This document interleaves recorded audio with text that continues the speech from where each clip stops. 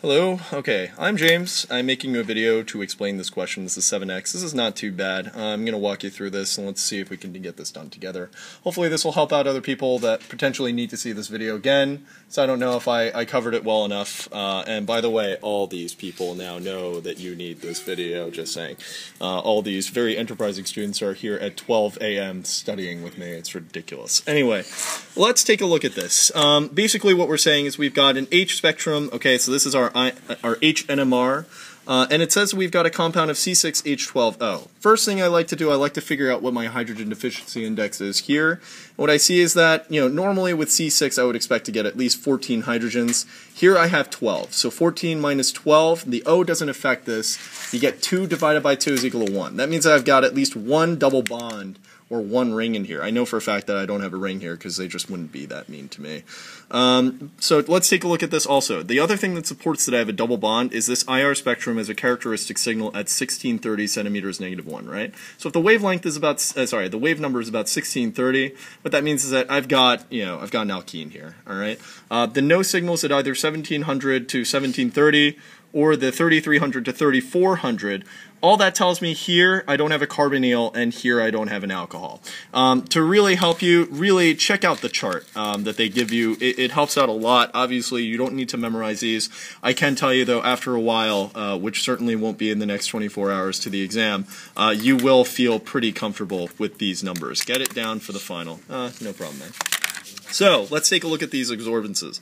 What I like to do is I like to do the following. On the sheet that we were given, you can see that roughly between 4.5, this is like an estimate almost, 4.5 to 6.5, this is typically where we have information about alkenes. I'm trying to write while holding this thing with one hand.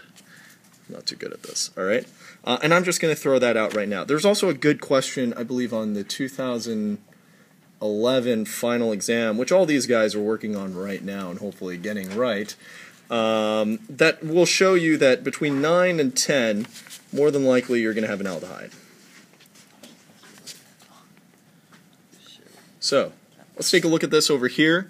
I like to start from the right and work my way to the left. The reason why, take a look at these numbers here. This pretty much tells me that starting at 4.5, roughly 4.5, I'm going to start seeing alkenes, and after that I might see aldehydes and all that wonderful stuff.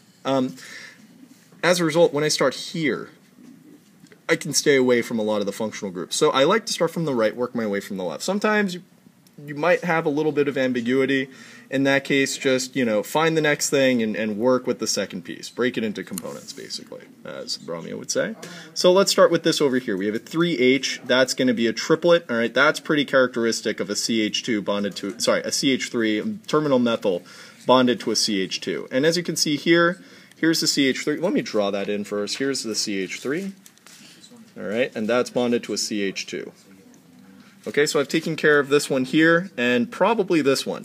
I know that these two CH2s cannot be bonded to this CH3. The reason why, I need to have at least a quartet to show the 3 hydrogens on that methyl. This is a triplet, that's a doublet. This is the only one that's at least a quartet, alright?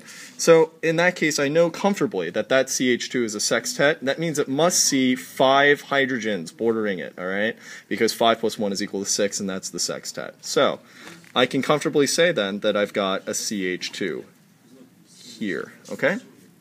Now, from there, I've taken care of, let's see, here's the CH2, here's the CH2. This CH2 must have been this one, because I need to have at least had a triplet to see that CH2 here. As a result, this must be this. Now, that only sees a triplet, which is this CH2 here. Now, going back up here, I know I have an oxygen. I know I don't have an alcohol, and I know I don't have a carbonyl. As a result, this must be an ether, alright? So, I feel pretty comfortable saying that because this over here is a triplet, and it only sees these two, 2 plus 1 is equal to 3, I feel pretty comfortable putting my O right here, okay?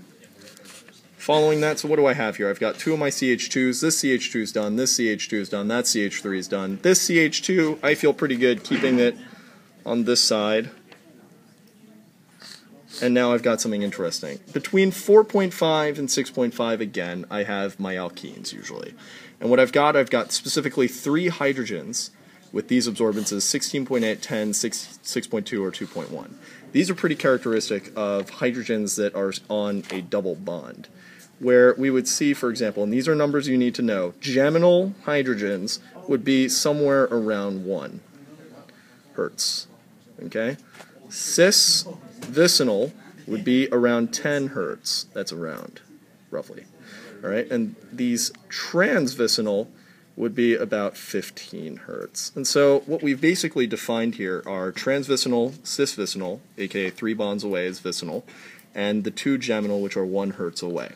And looking at this, let's draw this out. We see that this hydrogen here is 10 and 2.1. Well, 10 and 2.1 looks kind of like this geminal and this cisvicinal. As a result, this over here must be that. All right? Likewise, I've got this hydrogen here, which is a 16.8 and a 2.1. 16.8 is roughly 15, 2.1 is roughly 1, all right? So that means that second one must be this over here. This last one, 16.8, 10, and 6.2, well, here we see the 16.8, here we see the 10, but we have this 6.2. Moreover, this over here would be a doublet. Why? Because I have one of this, plus 1 is equal to 2. I have one of this, and I certainly know that these two are not equivalent, all right, because you can see here they have very different relationships with one another. This 16.2 must refer to that triplet. Oh, sorry, that 6.2 must refer to the triplet. And that would make sense if I have a CH2 here. Now, here's the thing. How many carbons do I have total? I have 6 carbons. Well, here's 1, here's 2, here's 3, here's 4, here's 5, and here's 6. This CH2, then, must be equivalent to that CH. Now, I broke this up. I typically don't do this. I honest to God, after you do this enough times, you can see that CH2 and be like, okay, now I've got this double bond. I feel pretty comfortable then transferring this picture right over here.